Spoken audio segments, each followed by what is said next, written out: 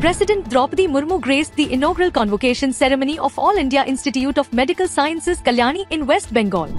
Indian Space Research Organisation launched the NASA-ISRO Synthetic Aperture Radar and Earth Observation Satellite from Satish Dhawan Space Centre in Sriharikota using the GSLV F-16 rocket. Railway Protection Force signed a Memorandum of Understanding with the National Commission for Women in the presence of Union Minister of Railways Ashwini Vaishnav to build the capacity of RPF personnel for the effective prevention of trafficking of women and children.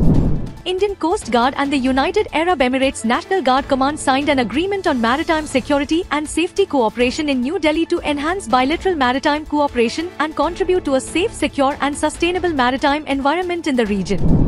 Admiral Dinesh K. Tripathi, Chief of the Naval Staff, held discussions with Admiral Saito Akira, Chief of Staff, Japan Maritime Self-Defense Force in Japan to strengthen cooperation and synergy between the two navies.